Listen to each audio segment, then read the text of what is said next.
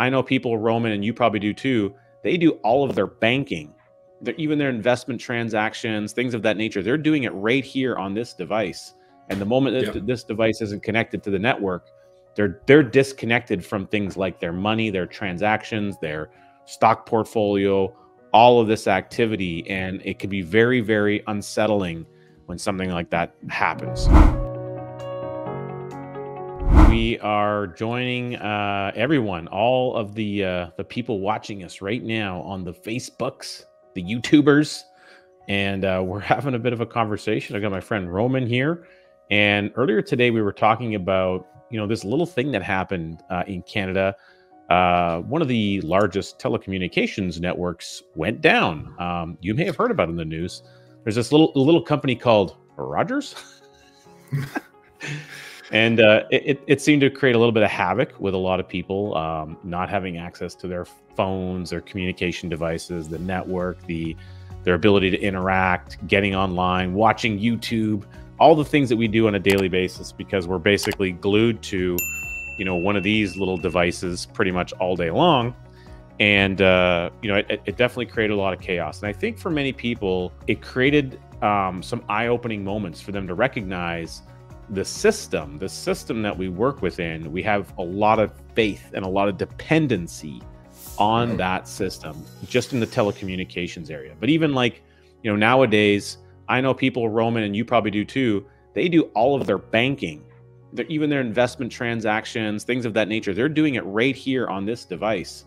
And the moment that this device isn't connected to the network, they're disconnected from things like their money, their transactions, their stock portfolio, all of this activity. And it can be very, very unsettling when something like that happens. What have you discovered in conversations you've had with people?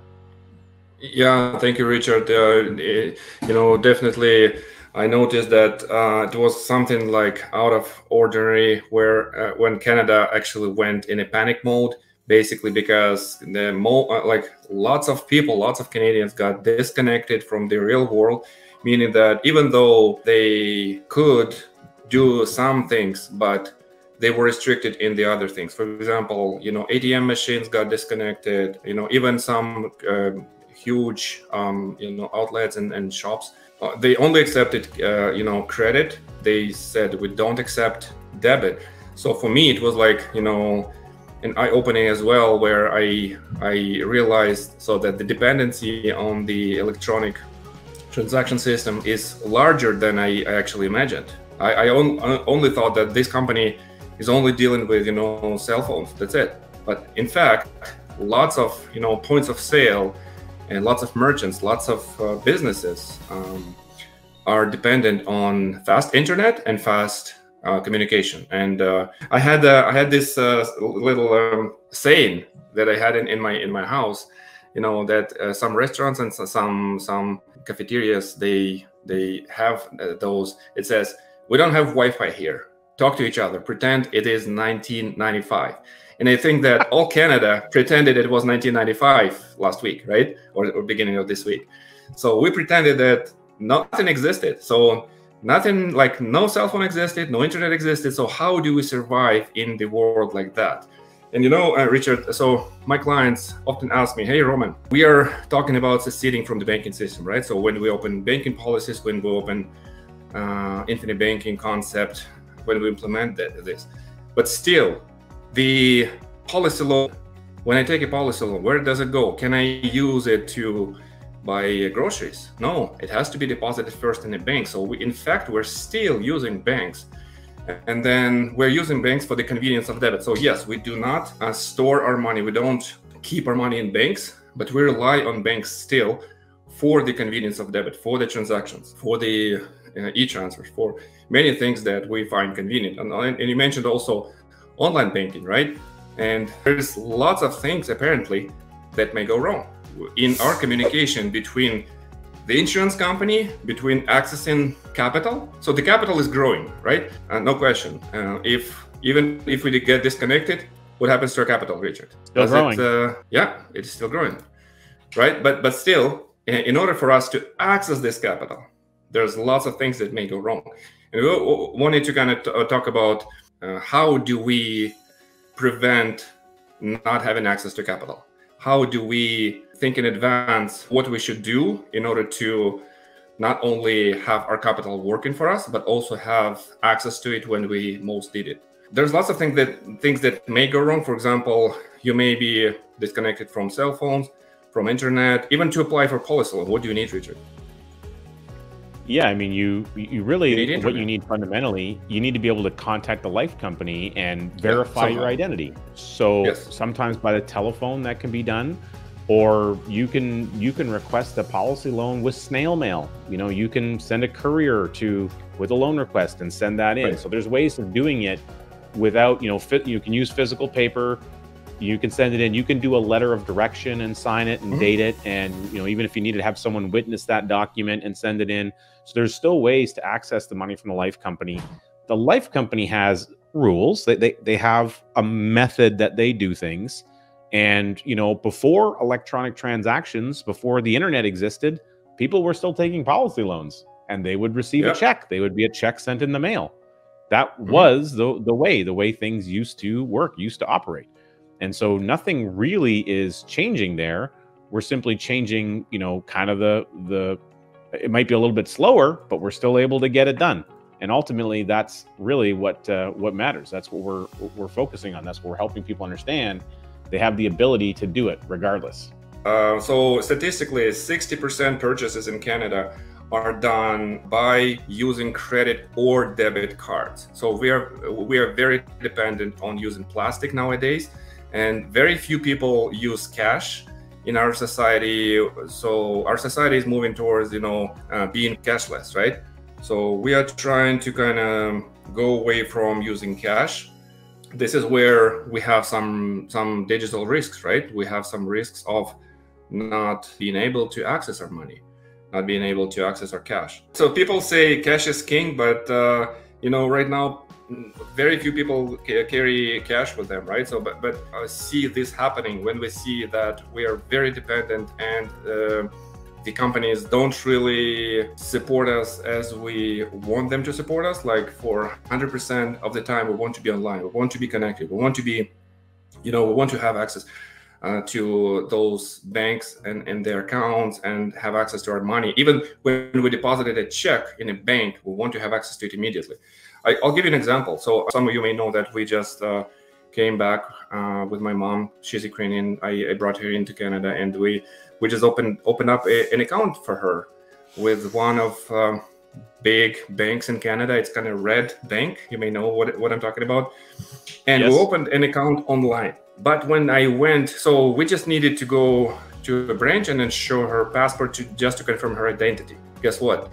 The branch was closed because of the fire that happened at the same street 1 day ago. There was like a huge, massive fire in Steinbeck, Manitoba. And when the fire was down, all the businesses around that block were actually closed for a whole week, just because of the smoke hazard, toxic gases and stuff like that. Even just confirming your identity, I'm not even talking about accessing funds, maybe challenging when you rely on on system like banks. And so you want to have access to liquidity when you have it, because guess what? Do the bills wait till you access your cash? No, the bills have to be paid on time. They have to be paid on the 5th of the month, on the 15th of the month. So we have to have this cash liquid, ready, somehow accessible. Even in the case of emergency, you have to have access to cash. So tip number one, what I wanted to say is take your policy loans well in advance. We all know that we want to flow our expenses through our policy loans. Tip number one, take your policy loans well in advance. Give it extra time in order to have the policy loan ready when you need it. We know that the insurance company processes policy loan requests within 3 to 5 business days, but it may take weeks, right? So sometimes when we have like outages like this, you may literally need to send them a loan request by mail, and then expect a check coming in by mail, which may take 2 or maybe 2.5 weeks, right? So, or maybe we can keep some cash at home and just to rely on cash, because if we know how many bills we need to pay, we may need to account for that. We may need to plan for that. We may need just to have cash handy just in case we need to pay those bills. Maybe just go to the Manitoba Hydro, whatever it is, and they just pay your bill on time, right? Or go to another branch, another bank, and then just so that I don't get hit by the NSF fee, right, or something like that. So if I don't have cash. Yeah, you're right, Roman. And in fact, a really good thing for people to tune into on this is there's a great webinar recording that was done a few years ago, but everything in it is very applicable to today. And it was done by Robert Murphy, Dr. Robert Murphy, and Carlos Lara. They are two of the board of directors of the Nelson Nash Institute. And so they have a website called the Lara Murphy, lara-murphy.com. And in fact, I'll put the website link here in the chat for everybody. They should be able to see that in the comment section. This one goes directly to the spot that I'm referencing. And so they've merged everything to the main website on infinitebanking.org, which is the website for the Nelson Nash Institute. And they did this a few years ago again, but everything that they talk about is 100% relevant to what, this Rogers instance or some of the other economic uncertainty and concerns that people have. I mean, I speak to people on a regular basis that they are legitimately concerned. They're concerned about how governing bodies, how global economies, how large multinational organizations are implementing structures and things that may hinder or create some kind of an issue with the currency that you're accustomed to.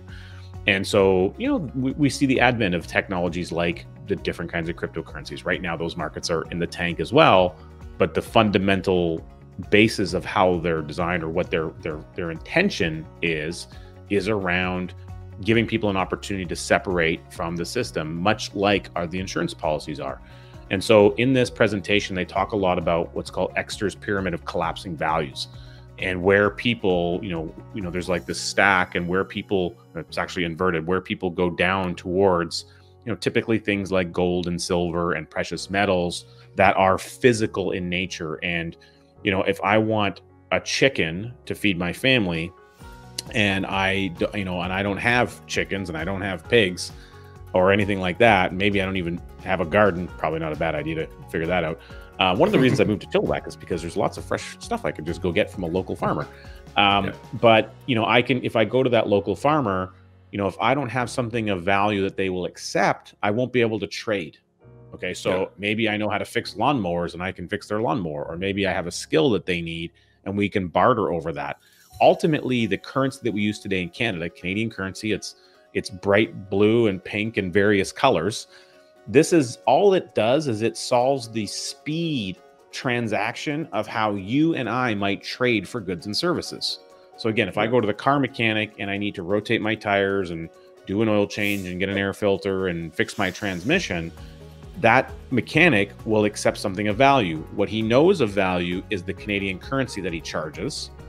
But if I can add some other value, like maybe one thing that he really needs is he needs a way to market his business and build a system that automates so he can reduce his cost of employed staff or optimize the growth of his business. Well, if I can bring that skill set to him, perhaps him and I can create a new arrangement where I will provide services in retrade for services. That'll take longer, but ultimately everything that we do on a day-to-day basis transactionally, we don't see it, but effectively that's what's happening. The difference is we're utilizing a currency mechanism that is well known and consistent across the board that allows us to do that at lightning speed. And so talking about Exter's pyramid of collapsing values, Roman, you and I were talking about things like gold and silver. So, here I have a Canadian silver coin. It's a Canadian maple leaf coin. This one is a $5 coin. It's 99.99% pure. You can see a little, quadruple 9 on there. I have another one that I also like. These ones, they're good. These are an Austrian coin. Again, very, very similar kind of structure. Nice. And is it silver? It is. It's silver. Yeah, you bet. Yeah, these are both silver. You actually should be able to see. It says silver on there. I don't know if the glare Yep. can show it or not. But, you know, so I have these in, you know, in these little things here. These are a sleeve. And typically, I think this one's got 25 in it. And I can't remember. I think this one has 25 as well, or 20. You know, so like myself, and I know a lot of other people, I know a lot of clients, I have friends and colleagues. Well, they will have a format of bullion in some format where it's usually physical. Now, you know, Nelson even he would tell a story about this back in the day. And although he was fond of this thing, it wasn't. He recognized that it didn't matter in the same way that his policies mattered, because he can't control the market price. But I don't have these things as really as an investment. I have these things so that in the event we have a short-term currency-related crisis, people will go to the collapsing values and they will look to find a way to conduct business in the short-term period. Maybe it's a month, 2 months, 3 months, 6 months. Maybe it's 1 year as the world kind of figures its way back through and we get back to some, you know, whatever some format of normal is. Not unlike we've done through COVID, but just more in relation to how the currency moves through the marketplace. And so if I have enough of these in place, well, I can go and exchange it with a farmer, and maybe I can't get a whole cow, but typically in a situation like that, the value of these things also goes up proportionately, because that value is based on a supply and demand. So the demand goes way up. And so the people that have supply, what I can exchange this for today versus in a situation where the currency is not doing so great, what I might be exchange it for at that point in time might be a much higher value. Maybe this will get me a whole cow, or it'll get me a quarter of a cow that I can put in my freezer and feed my family. So, you know, I'm not trying to suggest that everyone just run down to your corner pawn shop and go buy a bunch of gold and silver, but understand that how you have money flow. And if these are things you're actually concerned about, you should be getting some education on what are some things that you can do to protect yourself in that environment. And the only thing I would suggest is that if you're going to go acquire something of this nature and you're going to be changing how you hold some of your currency, what we're doing is we're moving it from Canadian paper electronic currency into tubes of silver coins or gold bars, or whatever that thing is that you want to use. I mean, gold bars are cool and all, except like, you know, I've got a little remote here, and if this was like a gold bar, it's kind of hard for me to go down and just shave off some into a scale at the car mechanic and say, okay, is that enough? You know, meanwhile, the car mechanic's looking at this gold bar. I'm like, no, that's not enough. You know, I wouldn't want to be walking around town with this lugging a, 20-pound gold bar around, right? So, just, things to think about. Yeah, exactly. So yes, gold is great. It's kind of real money. It is divisible, but it is not divisible to the point where you can, chip away enough to buy, bread or to buy milk, right? So there has to be some replacement for gold, or some universal exchange for gold, so that we use it. And that's how the banking system, came to life. And so having gold and silver at home, or having access to liquidity at home, is also basically seceding from banking system, right? Because you're not keeping that money in a bank where things may go wrong and you may not have access to it. And then the things that may go wrong, actually, not just communication outages. It's like earthquakes, right, or hurricanes. If those hit, and the probability of those are actually pretty high, and so we may also be cut out from traditional system where we have access to everything when we need it. So yeah, so talking about that, I also have some silver coins. I may not have enough because I have a big family. So this one is a silver Canadian coin, $200, and I have more of those. I have just a couple of those coins just for collectibles. They were kind of bothering me, when I discovered the infinite banking concept for myself, because I realized this money isn't working, isn't growing in a policy. But after this happened, after the outage, after this craziness that happened, I look at it a little bit differently. I realized that I may at some point need to have access to it, because it is what I need to pay for stuff, right? At least this is my last resort. I'm not saying that everyone should do it. I'm just saying that we need to plan in advance for our future expenses, and don't do, last minute preparations for your policy loans, because you may have some delays accessing money from insurance companies. Just plan in the future.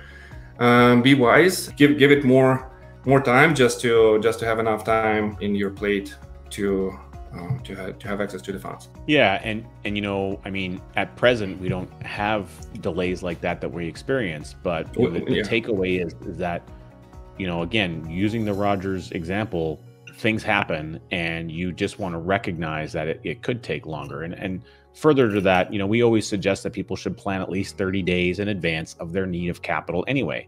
We all know that things come up, and transmission goes on the car. I mean, that happens. You didn't plan 30 days that the transmission would go on the car, but you could use a line of credit or Visa to pay the mechanic, and then you can make your loan request, and then, make sure you're planning with enough time for these things to come in.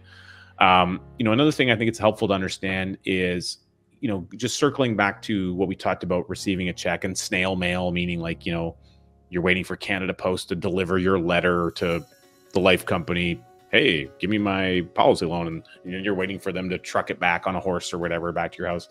And if you have you have a check, it's also important to recognize that there are, at presently anyway, some other ways that you might be able to cash that check. So you might be able to exchange, you could sign that check over to some other places. Like sometimes you can even go maybe to the, let's say it was RBC that issued the check from the account. You don't bank with them, but often you can go and get them to cash that check, even though you don't have an account with them, because they're the ones that issued the check. So that's an option. Sometimes you can go and do it at a retailer. So even like Walmart, I've heard does that. They'll do it with not every type of check, but pre-printed ones, payroll checks, government checks, cashier's checks. These are many of the types that they will do, and there probably is other retailers that would do that. There's an option maybe that you could load funds onto a prepaid debit card as a possibility. You can go to a check cashing outlet. So kind of like the payday marts, payday cash loan type places. I mean, you're going to pay a fee for that, but if there's an issue where you're currently unsettled by what's going on in the traditional banking system and you don't want to go and insert more capital there, then there are other ways, if you recognize and be creative, that you could go and still get that policy loan cash. So just to give you some context on, getting people thinking about what are some other options that we can use to still turn that policy loan value that's in a piece of paper into some kind of currency that we can work with. Yeah, absolutely. And what I love about also being a policyholder is that when this craziness happens, the market may change. The market may go down, especially telecommunications sector may go down because of this market crash.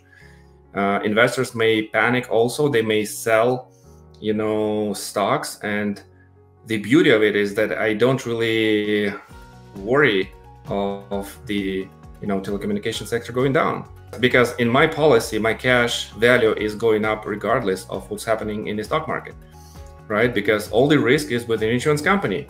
So me being a policyholder, I don't have risk of ups and downs of the market. That's why yes, I may be temporarily not able to have access to immediately to borrow from the insurance company. Maybe it will delay me a couple days, maybe a couple of weeks, but that's fine. My capital is still intact. It is still growing every day, regardless of what's going in the world. Yeah, and I mean, it's also, I mean, in comparison, I think about a contrast to that, and so people often they think about their equity. And when you hear the words equity, most people think about a house or their home. The brain usually jumps to home equity, and a lot of times people don't realize that their equity is trapped inside of the walls of their home. And so even considering in many areas of Canada, we've had these rapidly sharp inclines in the real estate market, and those real estate market inclines have been, they've been very, very different. Like they've been very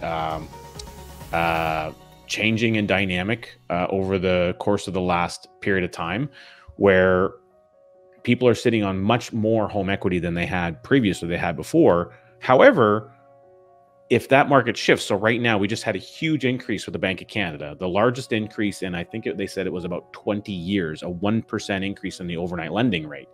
Well, that's going to immediately reduce the buying power of any new purchaser, any new buyer. So if you're looking at selling a home, in that market, well, now the amount of people that could have bought your home at that price, boom, a whole bunch of them just got eliminated from the marketplace. So supply and demand.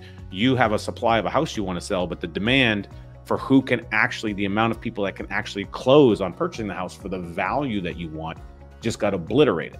So these forces have a way of impacting values in a real estate market. Mostly it's a supply and demand situation, but the interest rate has a cost on borrowing and the payments of cash flow, the monthly payment situation. And so the qualifying criteria increases. And if there's not the income cash flow to support that, the amount of, you could buy this size of house, yesterday, and now, or 2 days ago with the Bank of Canada increase, now you can only buy this size of house. That's basically what's happened. So anyone that has a size of house that's up above here, the amount of people that are interested or want to buy your house, they might still want to buy it. They just can't close on it because the bank won't give them the deal. So recognize that home equity, it can be frozen, and you don't control the size of it. You can control your mortgage pay down, but you can't control the value of the property. Whereas in the Par Whole Life situation, because of its structure, because of its design, because of its contractual nature and the bulletproof guarantees attached to it, that thing is going up each and every day, and you can't stop it. The only thing that stops it is if somebody dies, the insured person, in which case you get more money than you put in anyway. Or if you voluntarily, as the owner, choose to collapse it. That's like having a gold mine that you own, and you all of a sudden walk over and you decide, you know what, I didn't actually get a chance to put my shovel in here and check and look for any of the gold. I'm just going to go ahead and I'm just going to close it all out, and I'm going to hand it over to somebody else. I don't think too many people would want to do that if you knew for a fact that you had the reports, the data that boom, there's gold in that thing. You don't want to get rid of a gold mine that you already have in your hands. So that would be kind of my final thought. And I mean, ultimately, it's important to have these conversations. Roman, you bring a lot to this because of your experience living in other countries outside of Canada. And so I think I love having conversations like this with you, because there's things that you've gone through, that you've seen your family members go through, that I have not experienced. I've had it really good here. Being Canadian my whole life, I've lived here my whole life. I've had a wonderful and amazing life, and I know things like that happen in other nations and other countries. You hear about them, but hearing about it and experiencing them is different. So you being able to share your reference point with our listeners, I just think it's really, really, it's an amazing thing that you're volunteering to do that, because your perspective adds a tremendous amount of value. Thank you, Richard. Yeah, and I just wanted to kind of also finalize my thoughts that, hey, we just need to be prepared for the unexpected, events. We just need to be a little bit more aware of what's going on in the world, where someone can just take a switch and put it down and turn off the lights. But the beauty of it is that our system that we are building, that we're growing our families and businesses, is growing regardless. We just need to have a little bit more time, potentially accessing this cash. But hey, to our clients and our listeners, that's not a huge deal. So we are not, locked out of your money. You want to just rest assured that your money is still growing. It is intact, and the insurance company has been through all of these crises and all of these, uncertain times for many, many, many times during, decades and even centuries. So we just need to plan for it. We just need to be aware. We just need to be ready. Be prepared and be ready. Love it. Roman, thanks again for doing this. This is great. To everyone who tuned in, hope you had an amazing chat with us today, and we look forward to you tuning in again next time. Make sure you take a look for some of the other content that'll probably be popping up on the screen here shortly for you. And as always, continue your journey of learning.